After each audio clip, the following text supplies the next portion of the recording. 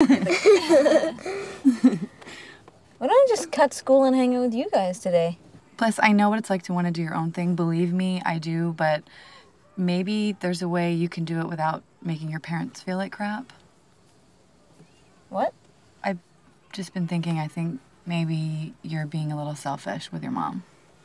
She's the one who has been shoving her agenda down my throat since day one.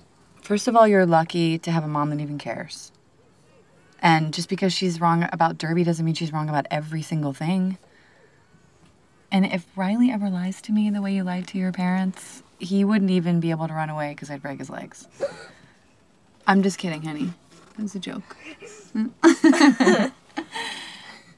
I am here for you, but just because you found a new family doesn't mean you throw the old one away.